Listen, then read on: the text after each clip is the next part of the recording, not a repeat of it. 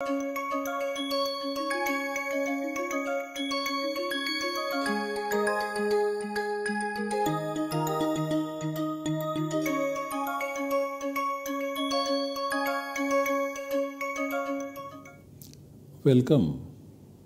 I welcome you all to this lecture in the course Samasa in Paninian Grammar, and this is the first course on Samasa.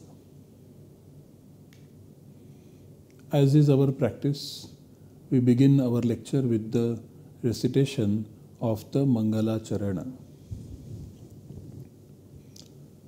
Vishvesham Satchidanandam Vandeham Yokhilan Jagat Charikarti Varibharti Sanjariharti Lilaya. Vishvesham Satchidanandam Vandeham Yokhilan Jagat Charikarti Varibharti Sanjariharti Lilaya.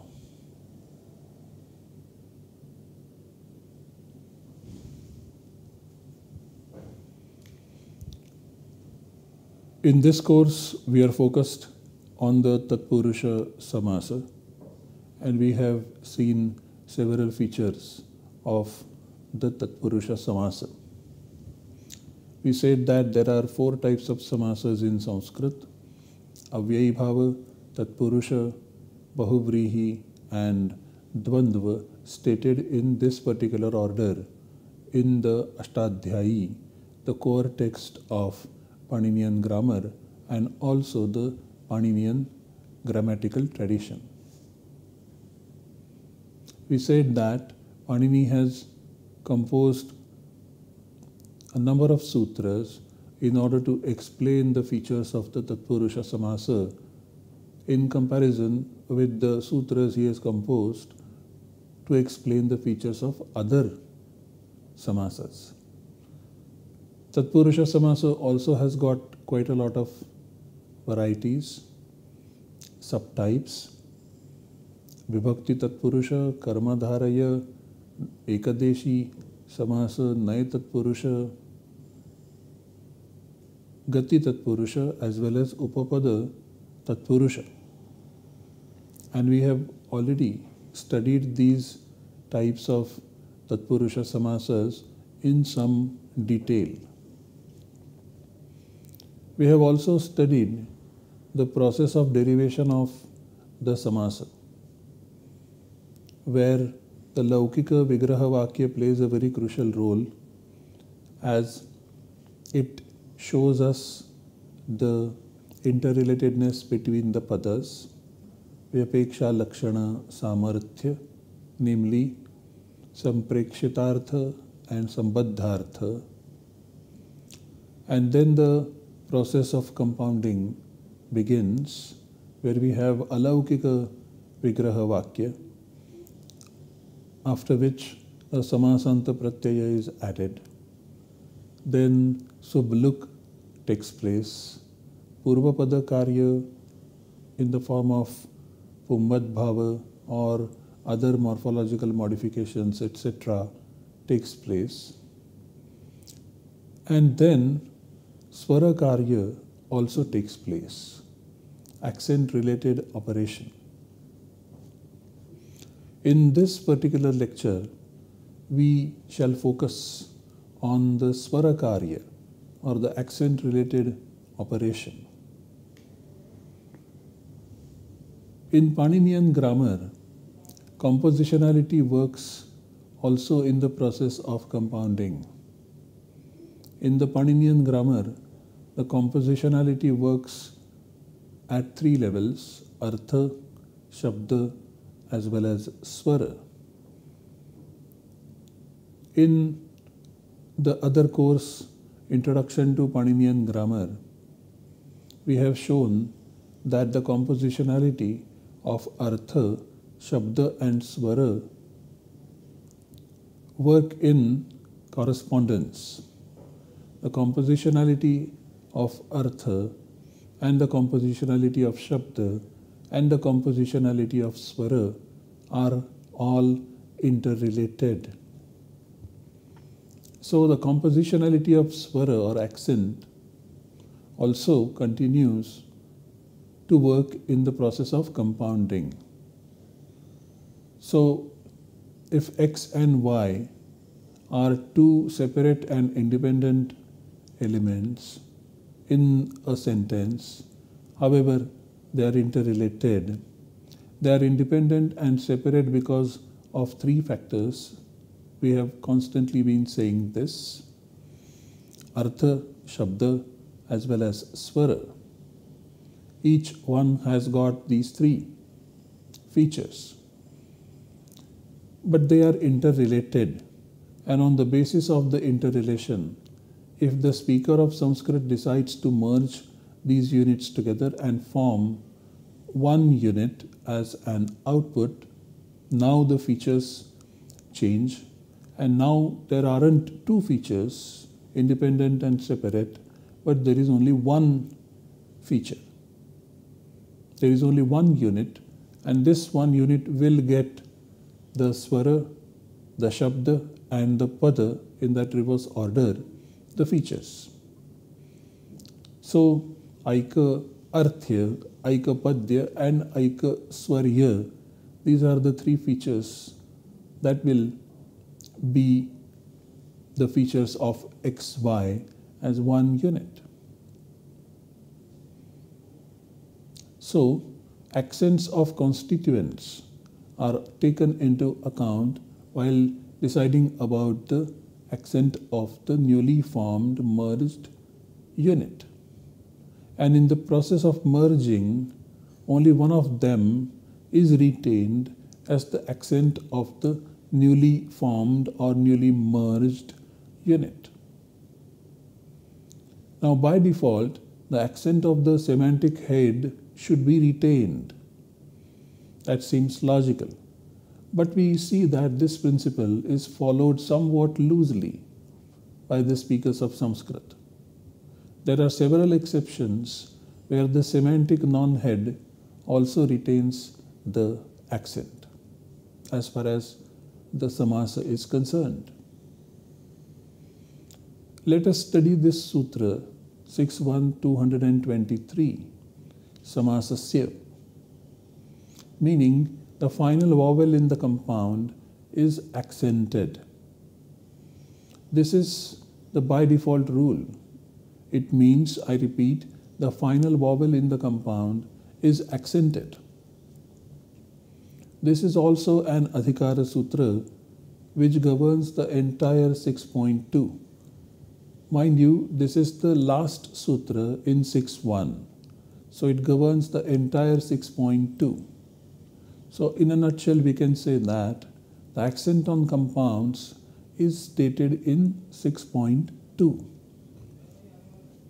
And this sutra, samasasya, which means that the final vowel in the compound is accented, is the only sutra in 6.1.223 that deals with the accent of samasa. But this is a very general, very broad sutra applicable to even the Tatpurusha samasa. So here is a concrete example. But before going further, we would like to go through the markings of the accent and the accent overall. So when we say that the compound is accented, what we are referring to is the udatta accent in the compound. As is made clear in the other course, there are three swaras which are talked about in the Paninian grammar: udatta, anudatta, and swarita in the present context. Now, following the generally acceptable Rigvedic practice, we also mark the udatta without any sign. So in Raja Purusho Gacchati, this show does not have any sign, whereas the rest, each and every vowel, has got a horizontal bar below. So the one which is unmarked is an udatta. Rajapurusho Gacchati. This is an unmarked.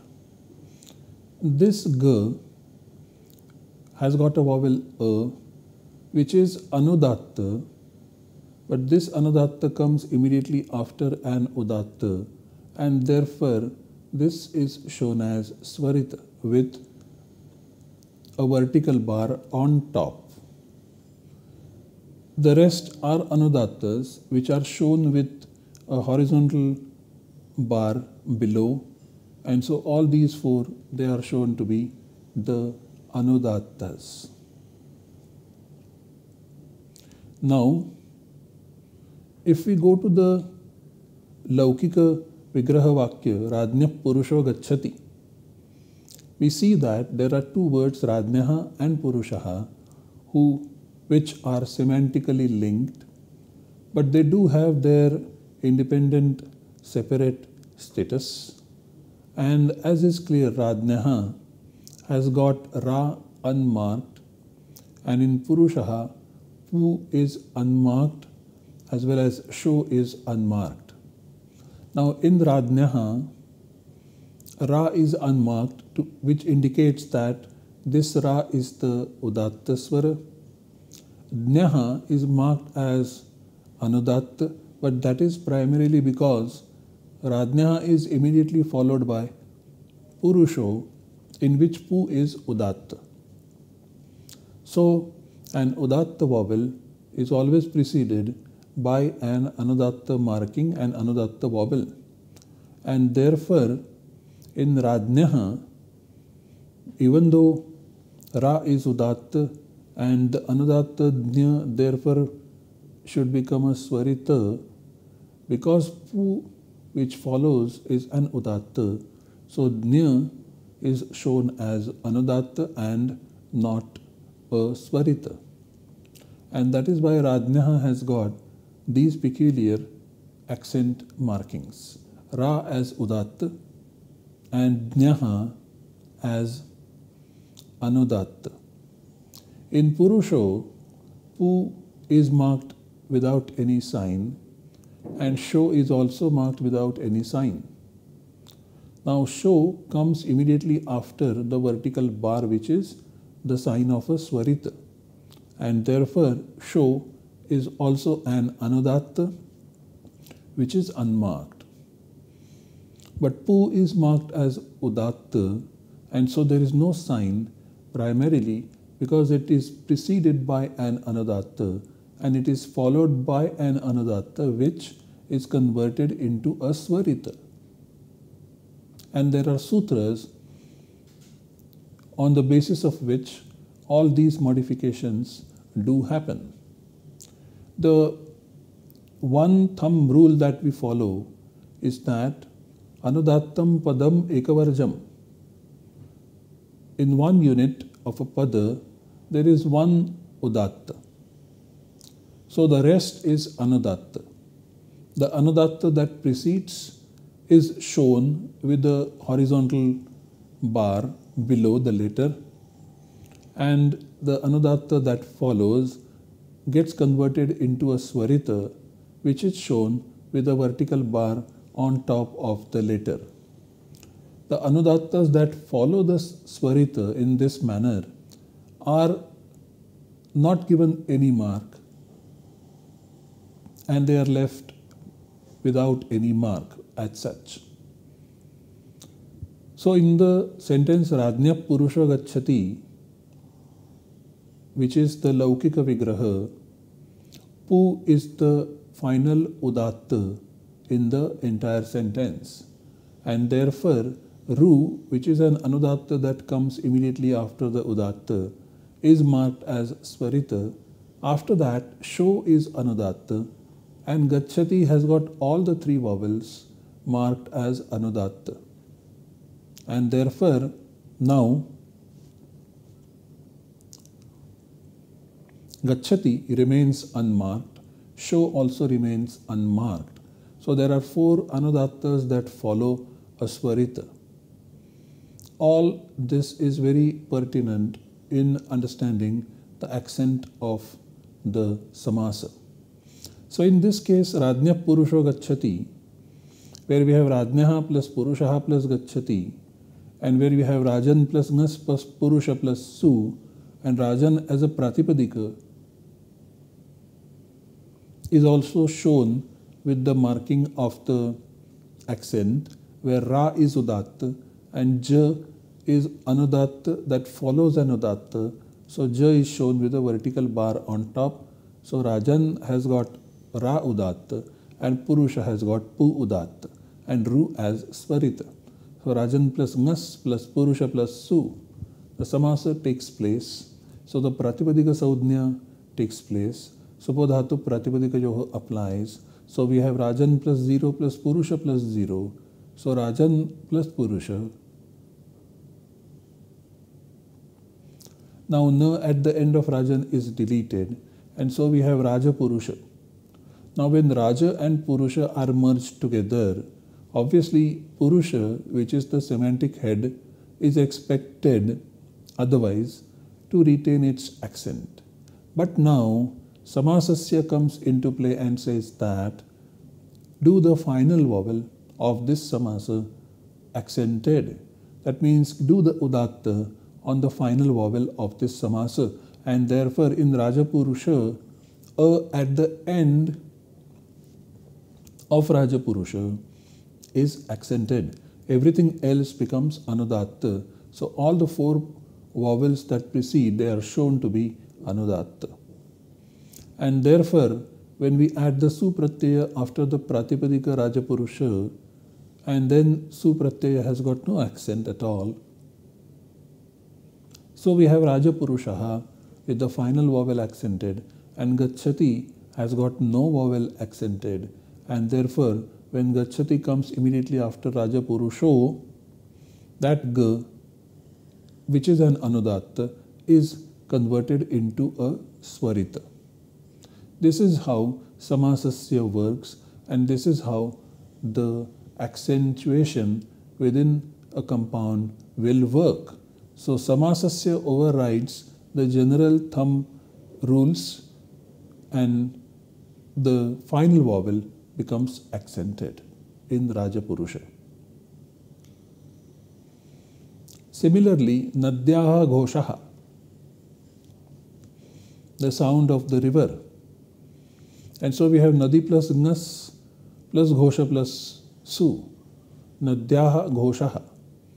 So Nadyaha has got Na as Anudatta marked. Dyaha is not marked, and that is conveying us that Dyaha is Udatta. In Ghoshaha, Gho is not marked. Sh is marked with a vertical bar on top. So Sh is the Swarita, and so Gho is the Udatta. So now, in Nadyaha Ghoshaha, we have Nadi plus Ngas plus Ghosha plus Su as the Alaukika Vigraha. So Samasa Saudhnya takes place, Pratipadika Saudhnya takes place, Supodhatu Pratipadika Yoho applies. So we have Nadi plus Ghosha.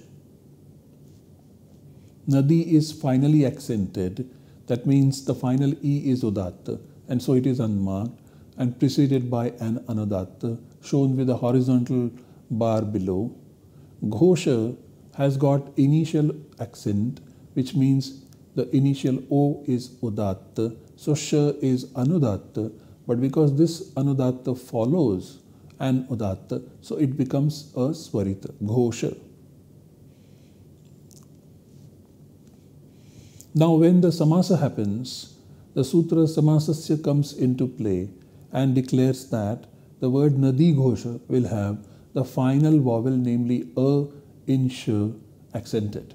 And so all the other vowels are shown to be Anudattas with a horizontal bar below each and every letter. This is how the Sutra Samasasya works and overrides the accent available through the thumb rule. Now, with regards to the accent of the Tatpurusha Samasa, it is important for us to study this one sutra, there are many sutras and we won't be able to cover all the sutras in this course. It may require a separate course to deal with the accents, as that is a very complicated matter, subject matter for study. However, in this course we shall study this one particular sutra related to the accent of the Tatpurusha Samasa. This is 6.2.2 and the sutra reads Tatpurushe Tulyartha Tritiya Saptami Upamana Avyaya Dvitiya Krityaha. I repeat Tatpurushe Tulyartha Tritiya Saptami Upamana Avyaya Dvitiya Krityaha. Now in this sutra there are two padas. Tatpurushe is 7/1, which means in the Tatpurusha compound, and Tulyartha Tritiya Saptami Upamana Avyaya Dvitiya Krityaha is 1/3. Words continued are Purvapadam, the first member of the compound, and also Prakritya. Prakritya means by its own form. So the meaning of the sutra is the following. In the Tatpurusha compound, the first member, which is Tulyartha, etc. up to Kritya, remains by nature, which means retains its accent as the accent of the finally derived compound output. I repeat, in the Tatpurusha compound, the first member, which is Tulyartha up to Kritya, remains by nature. That means it retains its accent as the accent of the compound. So, Tulyartha up to Kritya, these are the Purvapadas, and the Uttarapada is not mentioned. And in this case, the accent of Tulyartha up to Kritya is retained, and this becomes the accent of the entire Samasa, which is an exception to Samasasya 6.1.2.23, which states that the final vowel of the compound gets accented. Now let us study the environments stated in 6.2.2 one by one and look at the examples. First one is Tulyartha, in the sense of similar. This word Tulyartha is referring to the samasa prescribed by the sutra Kritya Tulyakhya Ajatya 2.168. This sutra prescribes the karma dharaya samasa. So we have the examples Tulya Shvetaha. So here we have Tulya as one word and Shveta as the other word, both having independent accents, and by samasasya the vowel a in ta in Shveta would get accented, but 6.2.2 says that Tulya will retain its own accent, and that will be the accent of the samasa.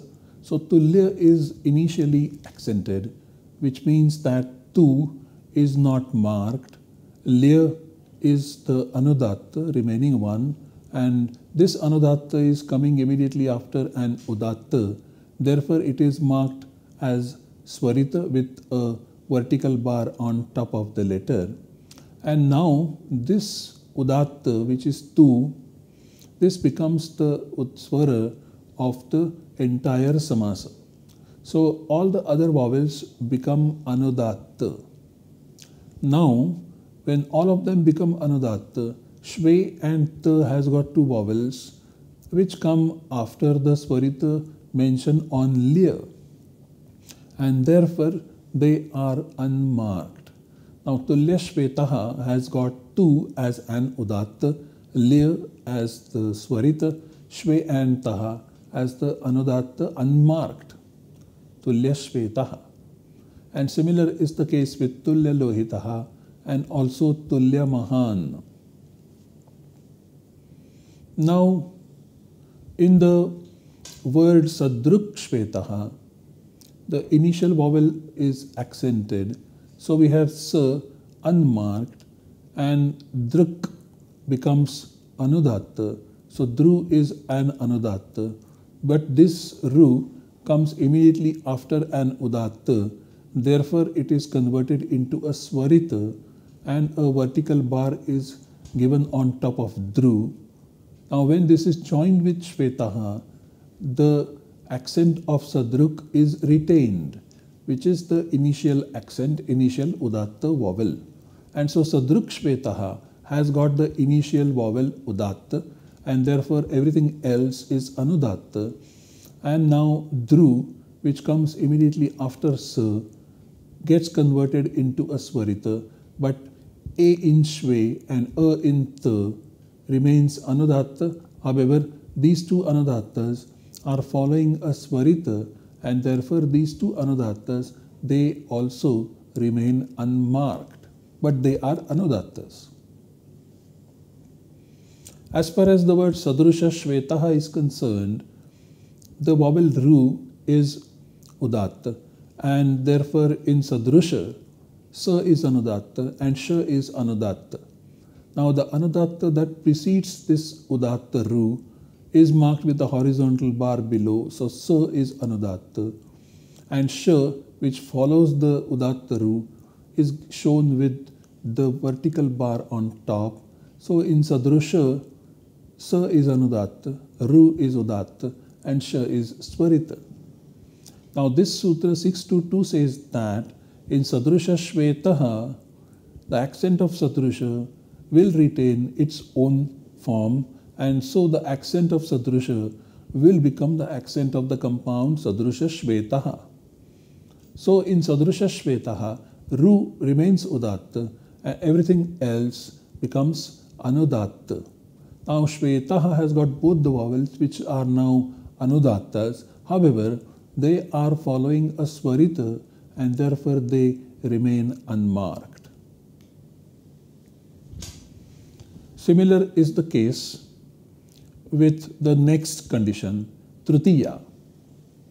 So tritiya refers to the words ending in the third triplet, and the compound is prescribed by the sutra tritiya tatkritarthena gunavachanena 2:130.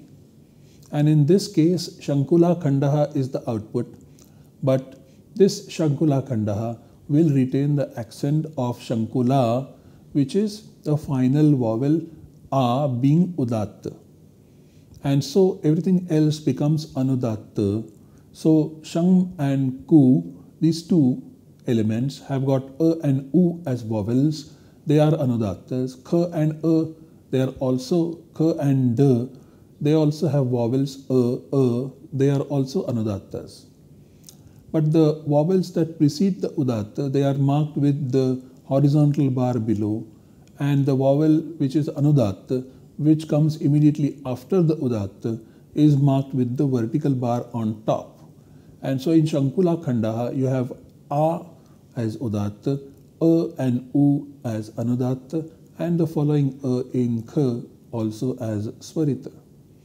Similarly, in kiri kanaha, the word kiri retains its udatta accent, and that is the final udatta vowel. So ki becomes anudatta and ka is marked with swarita. The next environment is that of saptami, referring to the words ending in the seventh triplet and referring to the compound prescribed by the sutra saptami shaundaihi 2:140.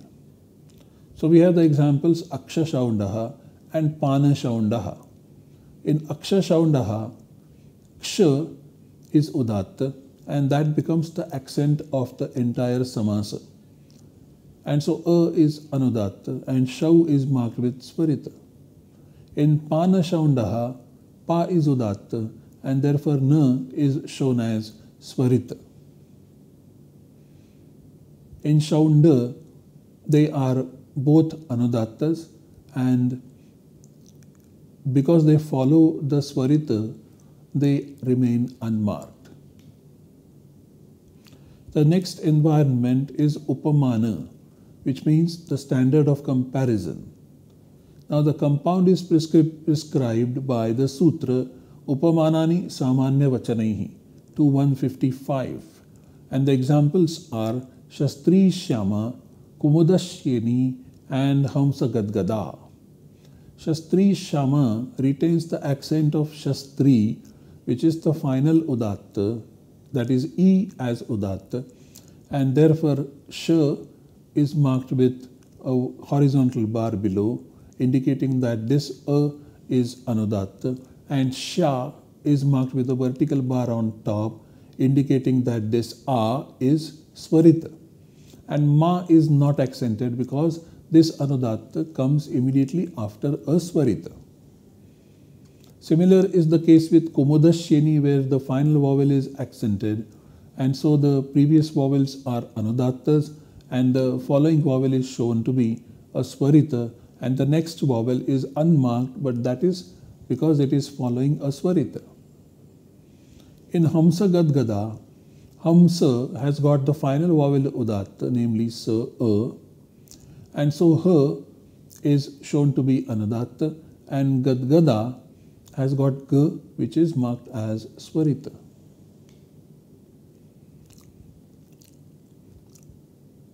The next condition is avyaya. Avyaya means an indeclinable, and the compound referred to is the one prescribed by Nai as well as by Kugatip Pradayaha. Nai is 2 to 6 and Kugatip Pradayaha is 2 to 18. So the compound is Abrahmanaha, in which Nai is accented and everything else is unaccented. So A is udatta and everything else is anudatta. So A, which comes immediately after A, is marked with swarita. And so Abrahmanaha has got only one mark, a vertical bar over Bra. In Avrashalaha, once again, A is marked with udatta, so there is no mark, and the remaining ones therefore become anudatta, and so Vru is marked with a swarita because it follows an udatta. In Nishkaushambihi and Nirvaranasihi, the initial vowel is udatta, so there is no marking, and Kau and Va, they are marked with swarita sign, and the rest of them are not marked. They are anudattas without any sign. In Ati Khatvaha and Ati Malaha, Ati retains its own accent, which is the initial A, and Ti therefore becomes the swarita, and Khatvaha and Malaha, they are marked with no sign, which indicates that they are following a swarita, therefore they are anudattas without any marking. The next environment is Dvitiya, which means words ending in the second triplet, and the compound prescribed is by the sutra Atyanta Sanyogecha 2129. So the examples are Muhurta Sukham.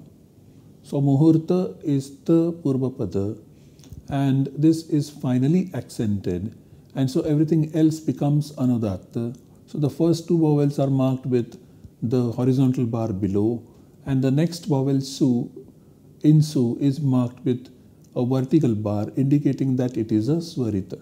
Similar is the case with Muhurtaramaniyam, where once again the final vowel in the Purvapada is accented and everything else is anudatta. In Sarvaratra Kalyani, because of the Samasanta Pratyaya also, the final vowel in Sarvaratra is udatta, therefore it is not marked, and so everything else becomes anudatta. Now the anudatta that precedes this udatta is shown with the horizontal bar below, and all the vowels that precede are also shown similarly. The anudatta that follows is shown with the swarita sign, and the anudattas that follow this swarita, they are left unmarked. Similar is the case with Sarvaratra Shobhana.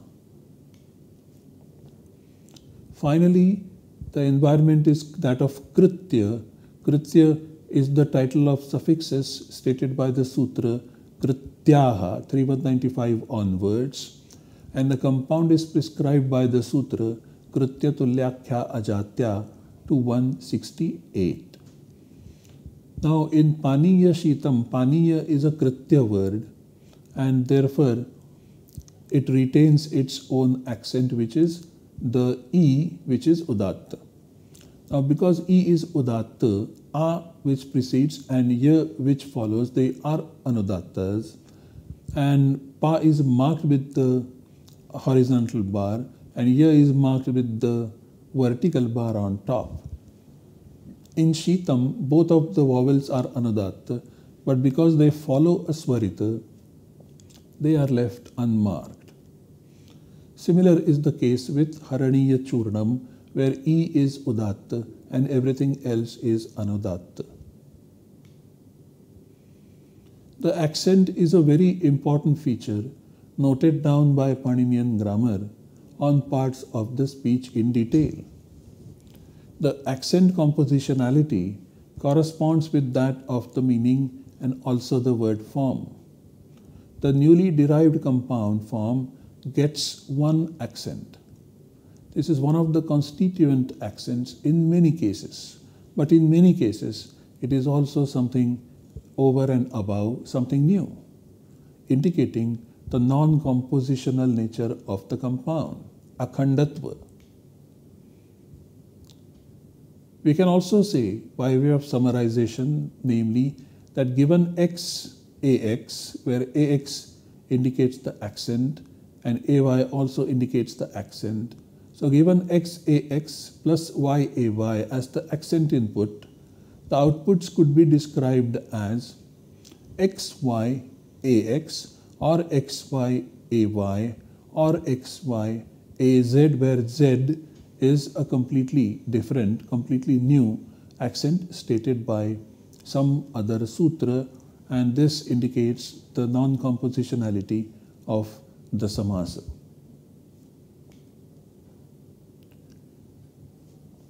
These are the texts referred to. Thank you.